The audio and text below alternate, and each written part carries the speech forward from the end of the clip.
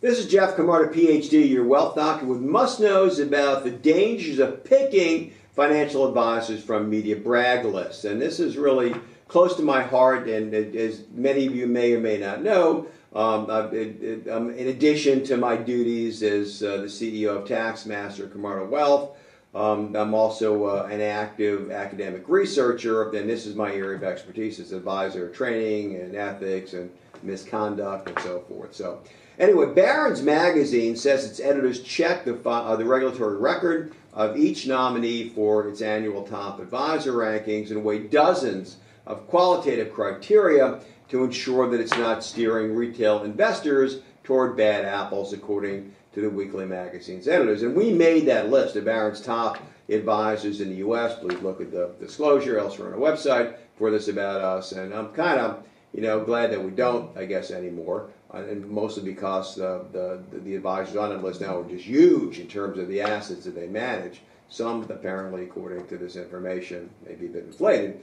The Barron's might do better to check, for instance, country club membership lists, of all things. One advisor who touted his Barron's credentials as a top advisor was booted from a country club for cheating in golf tournaments and was permanently barred from the industry on fraud charges, from the investment industry on fraud charges subsequently. He misled and corralled clients into commission accounts when fee accounts were more appropriate, en route to leading his team from $6 million to $10 million, depending on the year, annual revenue, according to a consent order he filed with the Financial Industry Regulatory Authority, without admitting or denying the findings.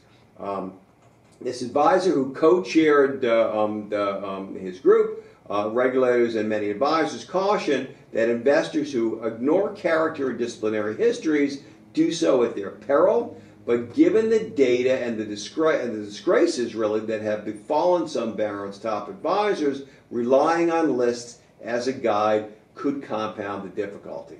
An average of 60%, this is a big deal, an average of 60% of the advisors of Barron's hallmark list of top 100 financial advisors over the study period had at least one customer complaint, regulatory action, or criminal conviction disclosed on their broker check records.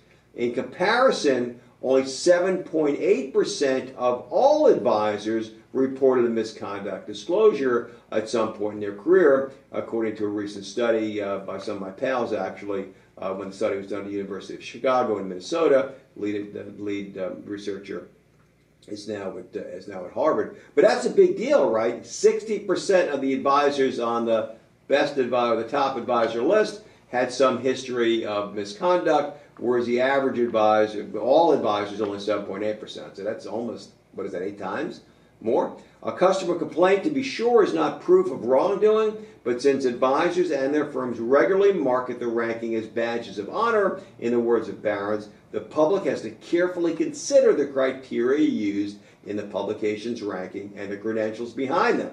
The list compiled annually to help retail investors find the truly great financial advisors, per Barron's. But in testimony before the Securities Exchange Commission, an investor said he invested about $500,000 with an independent broker after he saw her so prominently featured with a large photograph in Barron's listing of top 100 female advisors. The SEC was prosecuting the advisor, who had registered as an advisor with the agency 1 year earlier, for grossly inflating her group's $400 million in assets to $1.1 billion to attain the number 4 spot at the top women's rank. Again, it's the Barron's ranking is weighted for how much assets are on the advisor's book, and this lady apparently overstated hers by almost 3 times in order to make the list. Now, this advisor regularly attached Barron's articles as email ads, I guess, with her, top advisor status, and sent them to prospects and clients, the SEC said in a document before an administrative law judge, and she ordered over 1,000 copies, reprints, of her appearance as a top advisor for marketing purposes.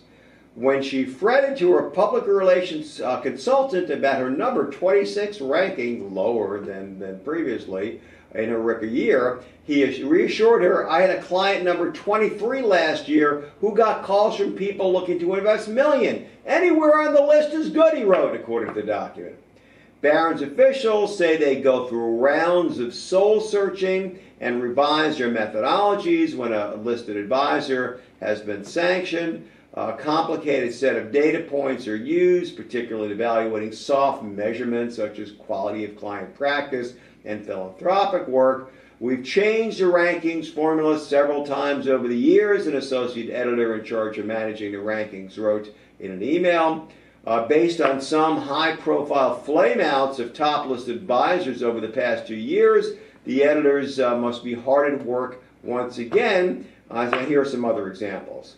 A Bellevue, Washington-based broker who touts himself as head of a major broker's top team, ranked 43 in Barron's top 100 financial advisors listing published. He was previously number 8 over 6 years. The broker firm has paid $5.1 million in damages in customer disputes tied to him, according to his broker check report. The advisor denied wrongdoing in those cases, but was still facing a complaint alleging unsuitable recommendations and a misrepresentation from a former client seeking $825,000 just on that one complaint, according to broker check. Another advisor who ranked in the top quarter of Barron's top 100 financial advisors for 8 years was suspended and fined for dishonest or unethical practices in a securities business. He paid annual fees to a lawyer, annual advisory fees, the splits basically the fees, who steered a major account to him, but the lawyer concealed them because the lawyer was not a licensed advisor legally allowed to share such fees. That's chicanery of a high order.